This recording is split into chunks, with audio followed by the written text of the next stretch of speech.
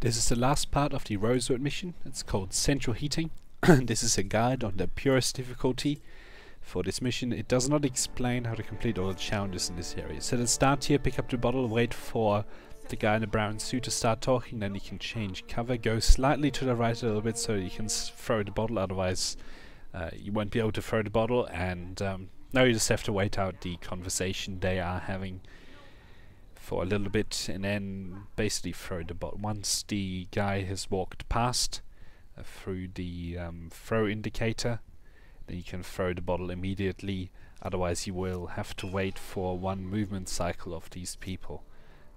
So keep an eye on the guy to the right with the face mask on, and once he's turned around you can walk past all of these without a problem. Up next is a guy that's smoking.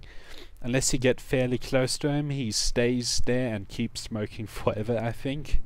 From what I can tell, or it takes much longer. If you take cover on the on this pallet here, he leaves straight away and you can follow him. And the guy's talking down there, the guard's talking down there, don't notice you.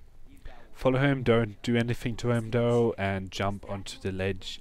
Don't keep going forwards. So up here, take cover on this first bit of railing and wait for the guard down there to turn around and walk away. Then you can make your way over here and over the window, the bridge window.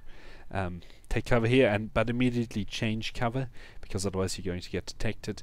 You have to wait for a second here for that enemy to turn around, and then you can keep going forwards and drop down. Once you've dropped down, you have to wait for the enemy in the black suit here and the face mask to walk forwards and turn away from you, otherwise he will notice you going into the room. So basically through the door, I should say. So basically now you can make your way through this door. And now the next part is that you have to take out Wade, which is very easy. The way to get a signature kill on him is to make him meet an accident with the boilers.